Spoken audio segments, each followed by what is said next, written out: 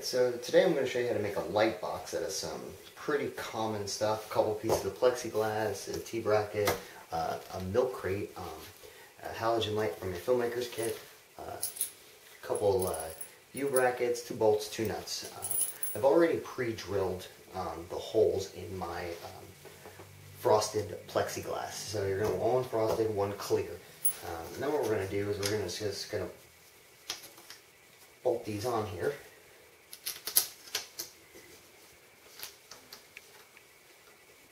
And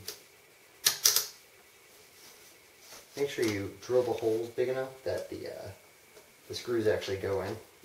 A little small isn't too bad because you're going to tighten it down with the nuts. If I can get it to you.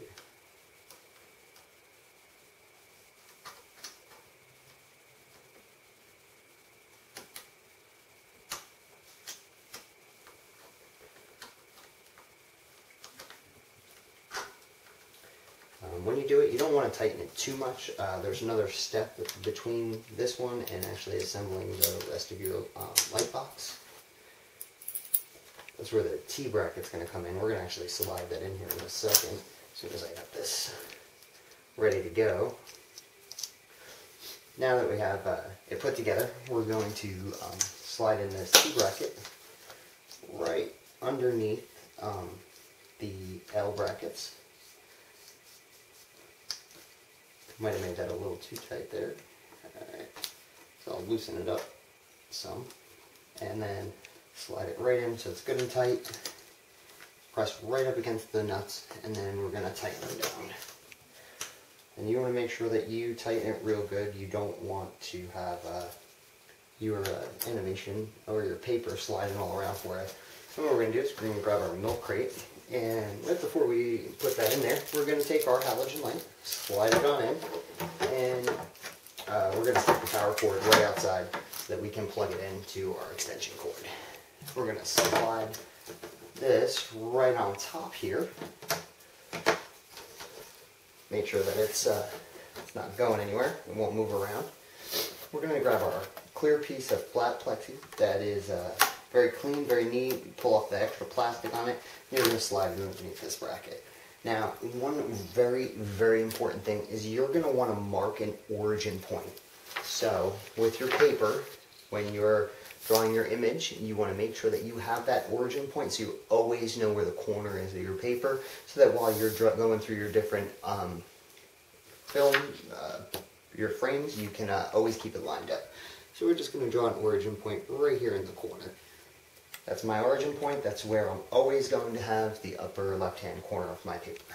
Now what I'm going to do is I'm going to plug in my my light, and check that out. We got a nice light board setup. I'm going to grab my first piece of paper here, and I'm going to line it up with my origin, so it's good to go.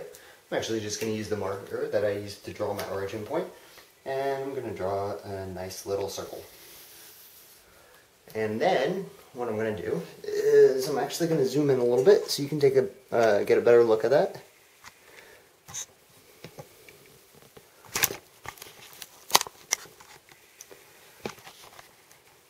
I don't know how well that's going to come out. Alright, there you go.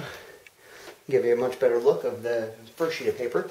And I'm going to take myself a second sheet of paper, and I'm going to line it up right with my origin point again, and my paper, so that everything's all set to go.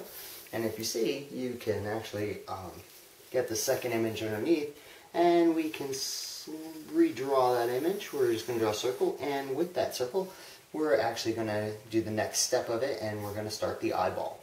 And the eyeball is going to start to raise up there, and we're going to grab our third sheet of paper, and line it up with our origin. I'm going to redraw this circle right there, and we're going to make that eyeball just a little bit bigger. Then, when we start taking our shots of this, you know, we start and we can roll those eyes off. So we have our first, take our snapshot, we got our second, take our snapshot, and our third. And there you go. That's how you make a homemade light box with some really inexpensive materials you can find most around the house or behind your local restaurant. So, thanks a lot and see you next time.